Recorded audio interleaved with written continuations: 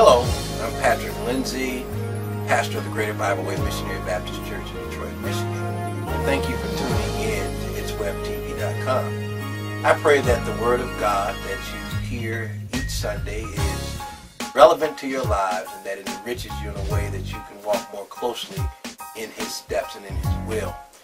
We pray that you, if you have the opportunity, will stop by and worship with us at 1525 Townsend Street in Detroit, Michigan.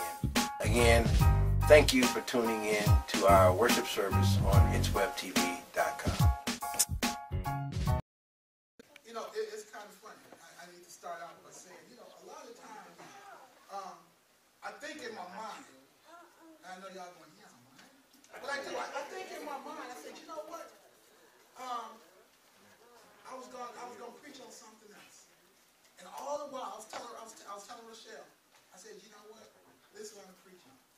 But as it happens every time I preach, God said, dude, that's not it.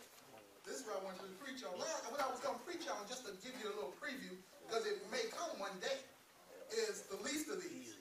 Because we've been talking about, you know, God taking ordinary people and having them do extraordinary things. Yes, sir. So I was out there talking about Mary, Moses, David, and then talk about how God used them to do mighty works. Right, and then God had these other plans. And, you know, it was weird. One of my friends was going through something, and I talked about nothing was too big for God to handle. And it came to me. And the thing that came to me was the story of David and Goliath. And I talked about we all have our Goliath that we're trying to slay.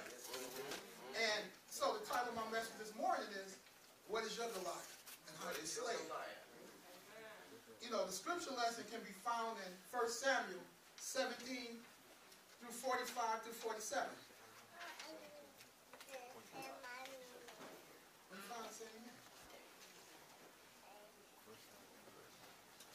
1 Samuel chapter 17 verses 45 through 47.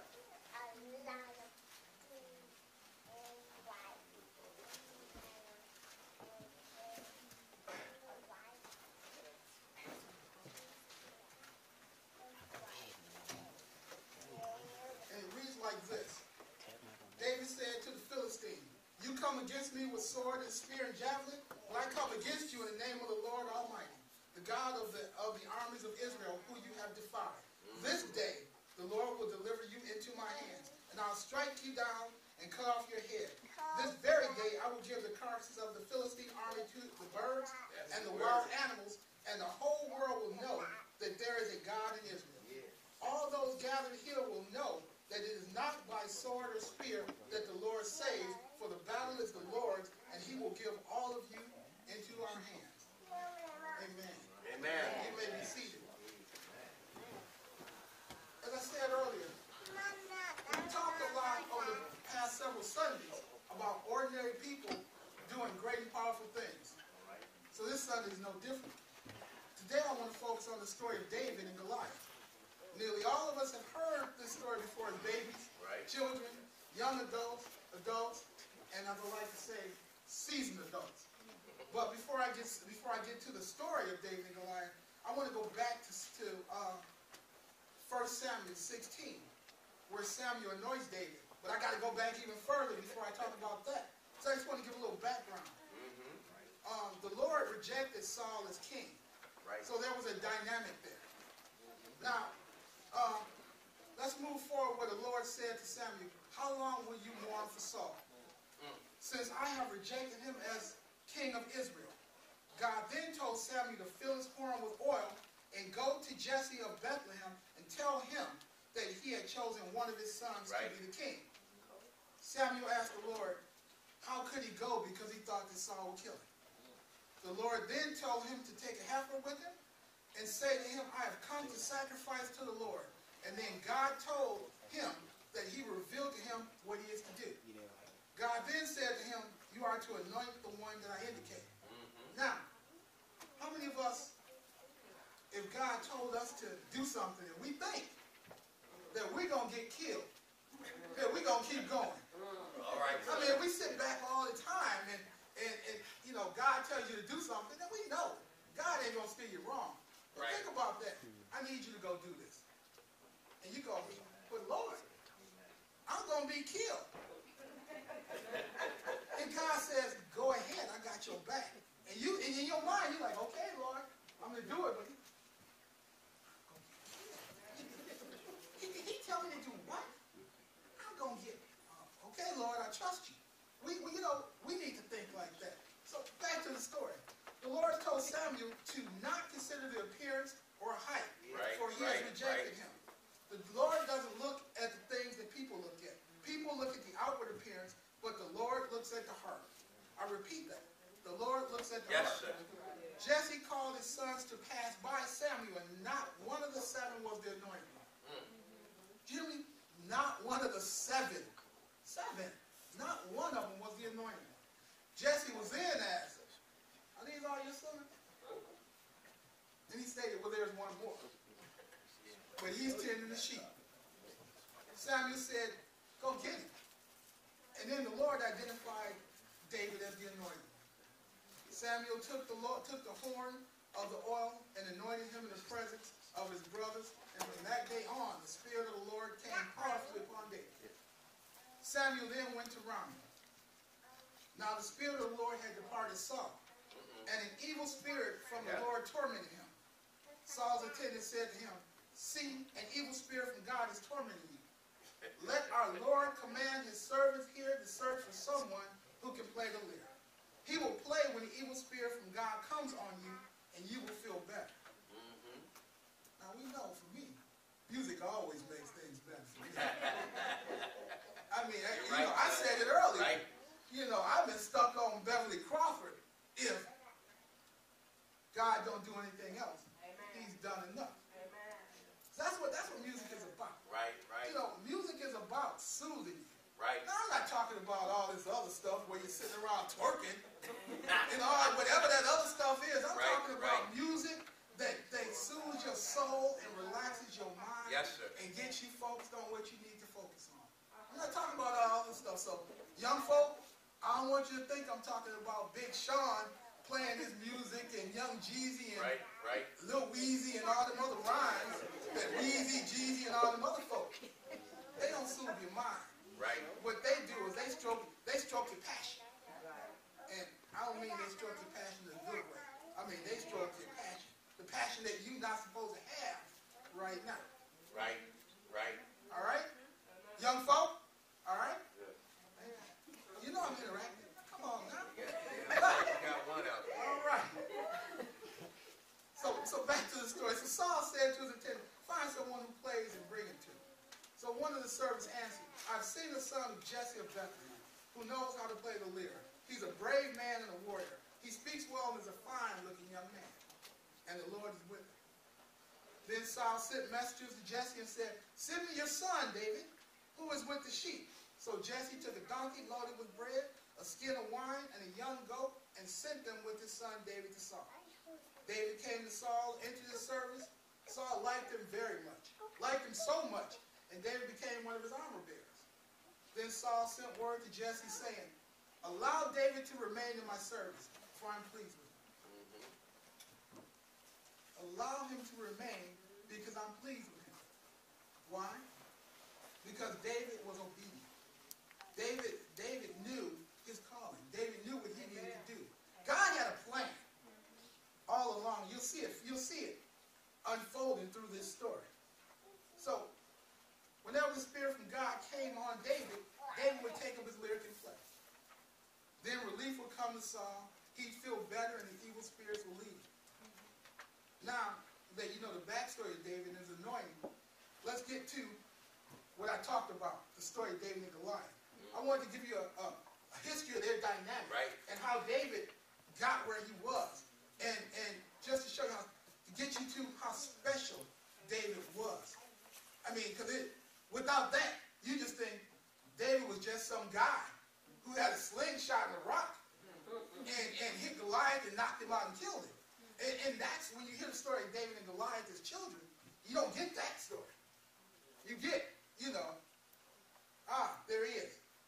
It's more to it than that. David came a long way. That's right. He came a long way. And God, when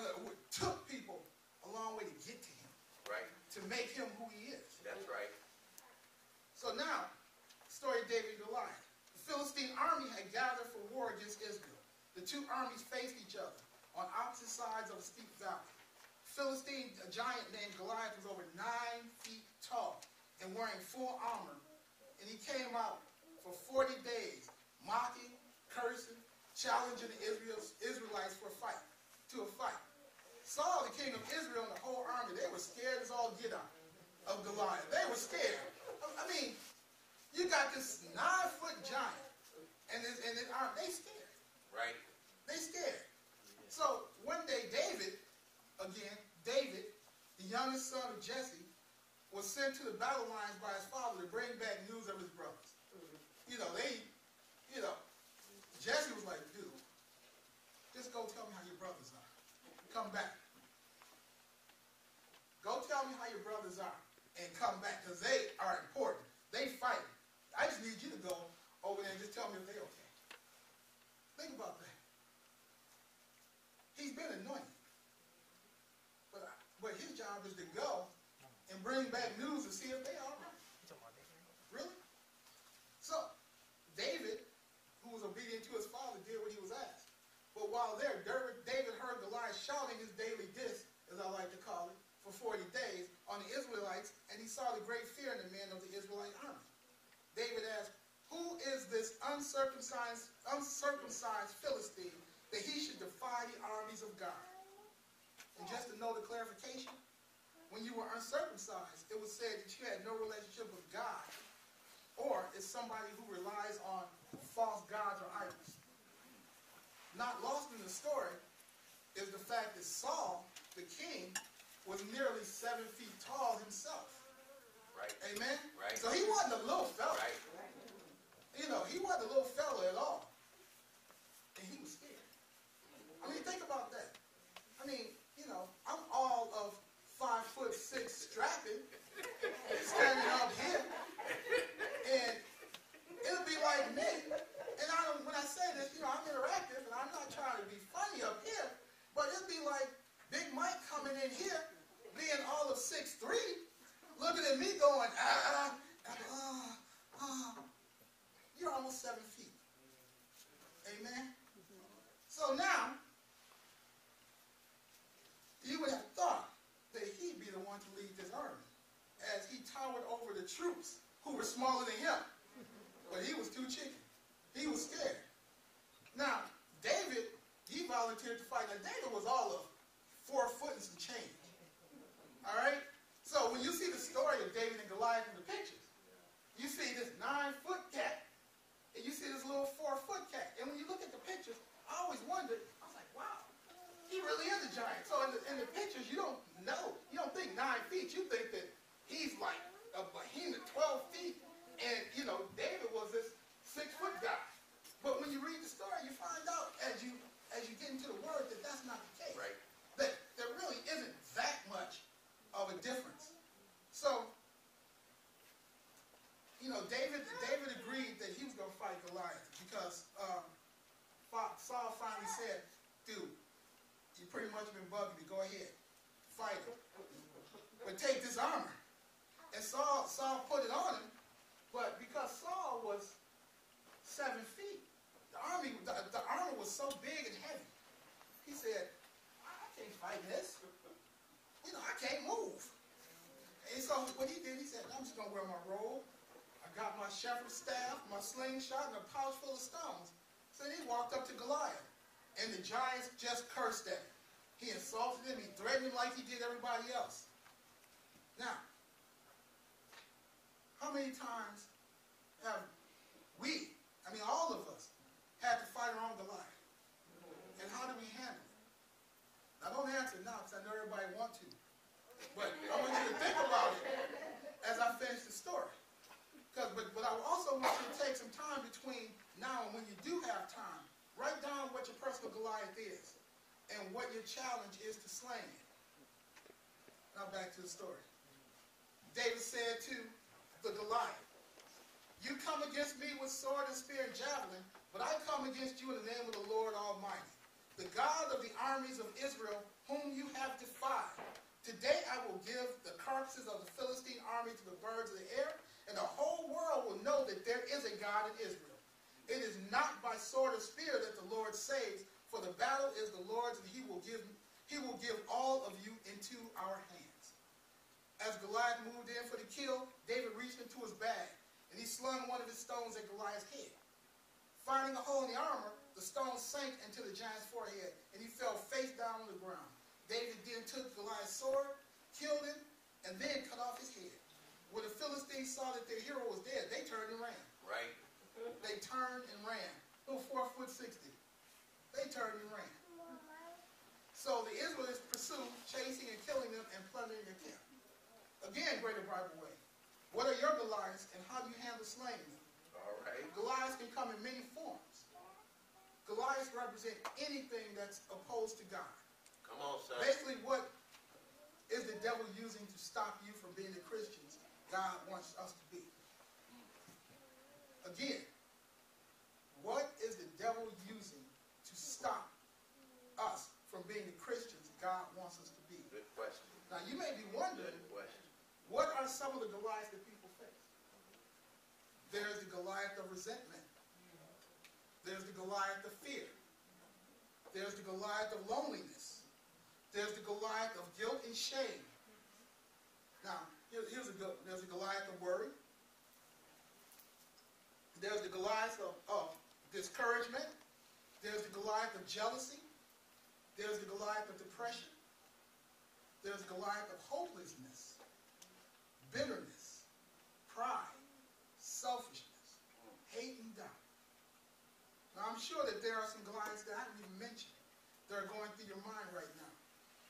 But know that you're armed with the armor of God, just as David was.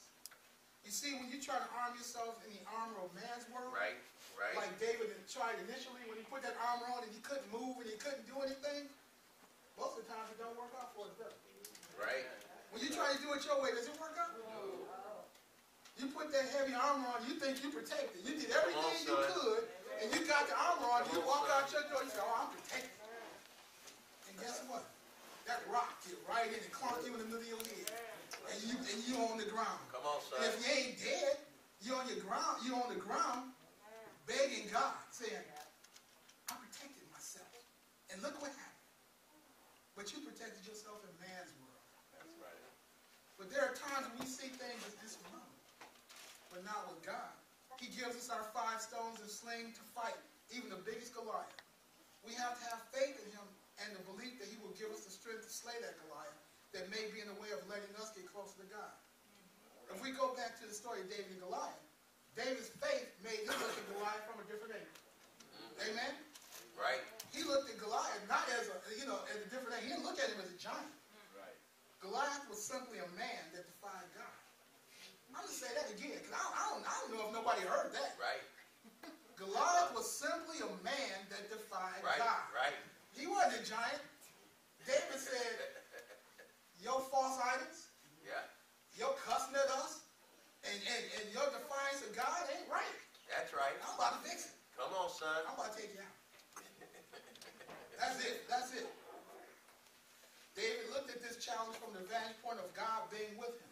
If we look at our Goliath problems and impossible situations from a God perspective, not a man perspective, but God's perspective, we'll realize that God will fight for us and with us. When we rely on God, we see more clearly and can fight Satan more effectively. Take a page from David.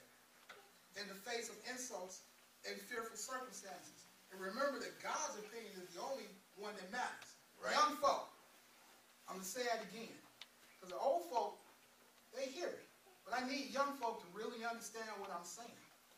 That your Goliath may be that bully that walk up to you and call you names and curse at you and say all these things to you that ain't godly. You hear what I'm saying? Young folk, do you hear what I'm saying? Right. All right. What I'm trying to tell you is that these folk is going to come up to you and they going to say, you know, such and such, you are this, you are that. But the only opinion that matters is God's opinion. So they can say whatever they want to say because you know what? You're a child of God. You're not a child of theirs. You're a child of God. And if God thinks enough to save you and show mercy and grace every single day as you grow up and as you mature, What does it matter that some insignificant guy or girl in your eyes calls you a name? Does that make any sense? Does that make any sense, young folk? That somebody can call you a name and you get mad? And it don't matter. Are they your judge? All right. But as I said before, Goliaths are real. They are not part of your imagination. Goliaths are problems, pressures, pains that we have to face from time to time in our lives. Goliaths oftentimes cause major difficulties in life and brings with it the possibility of life-threatening situations. More than likely, there's someone at Greater Bibleway that's dealing with a Goliath right now. Right, son. Right, sir. All right. You have the slings and the stones right here. Right That's here. It. That's it. You have the slings and stones right here to fight your Goliath. You just have to stay immersed in the Word. The Bible gives you a clear strategy on how to defeat your Goliath. You just have to study the game plan. Amen? Yes, sir. 1 Peter chapter 5, verse 8 says, "Be alert and of sober mind. Your enemy, the devil, prowls around like a roaring lion, looking for someone to devour." Ephesians chapter 6, verse 12 says, "For our struggle is not against flesh and blood, but against the rulers, against the authorities, against the powers of this dark world, and against the spiritual forces of evil in the heavenly realms." I need you to understand that it does not make a difference how good of a Christian you are, think that you are, or want to be. There are times when God will appoint you and let you face your Goliath. But more importantly, this is what you need to understand. He's not going to let you move on in your Christian walk until you confront your Goliath. All right, son. All right. I'm going to say it one more time because I think that's important. Reverend, when you think that's important? Because it's important that God ain't going to let you move on until you confront your Goliath. Amen? So if you keep hiding from it, you've done one of these things I mentioned earlier. You hide from your Goliath. So what does that mean? Yes, sir. That means you ain't putting trust in the Lord. Right. You hide. You ain't saying that God is going to protect me. You ain't saying that I got my sling and stones in here. You saying I got it, but I don't know how to use it. I can't figure this out. I don't know how to use it. But how unfortunate is it that we face man's world or Goliath each day on man's world terms, and too often we try to use its weapons against it. Imagine if David used Goliath's weapons against him. It would be game over. It would have been a wrap. David would have been crushed. Right. Right. Would have been done. So those weapons were Goliath's strength. He had to use God's weapon. In life, God's weapons are not as obvious, but they never fail us. Now, how do you confront your Goliath? The story gives us several examples. One look at the past victories. For example, David was a great herdsman who at one point in time kept his father's sheep, and not one was lost, in spite of the lion and bear taking one of the lambs. Remember that God has given you many victories, both small and large, where the odds seem unsurmountable. But you won. He prepares you daily for your future victories as well. Also, there are those private victories. You know, the ones that nobody knows about that you can thank you, Jesus. Come on, son. You know, those victories that nobody knows and they'll never know. But what those victories does is those private victories prepare you for those public victories that everybody's going to see. Come on, son. They prepare you for those ones that everybody's looking at you going, oh, they about to fail. I can't wait for this. They about to fail and I get to say, ha-ha, I told you so. These are the ones, like I said, that they expect you to fail on. Right. But it's how you handle these things, these circumstances that will determine your outcome. That's right. Again, my young folk, do you hear what I just said? And I'm not picking on the young folk, but I think it's important as these young folk go through high school and middle school and elementary school that they understand.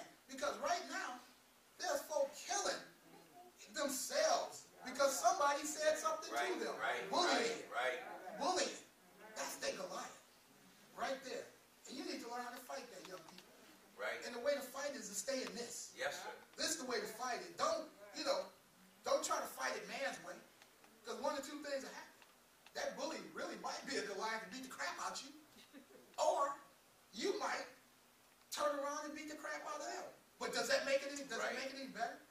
you any better off than you were? No, because guess what you are now? Now you're the bully. You're the bully. Fight your Goliath right here. Yes, sir. Let it roll. So you see, these small victories that David had, that prepared him to fight Goliath. They prepared him for that moment. Remember, if God gave you the strength before, he'll give it to you one more time. And he'll give it to you again after that. And he'll give it to you again after that. He'll just keep giving it to you. Because that's the kind of God we serve. He'll just keep giving it to you. But like Goliath, like David, Goliath will turn your weakness into strength. And your Goliath strength into a weakness so you can slay it. Again, Greater Bible Way, how are you going to defeat your Goliath? Remember, Greater Bible Way, we are all armed with the weaponry to defeat any Goliath that comes our way. We just have to understand that our slaying stones are stronger and more powerful than any weapon or armor that Goliath has to fight against us. Amen? That's right. Now I ask you one last time. One last time. I'm going to take my seat. How are you going to defeat your Goliath?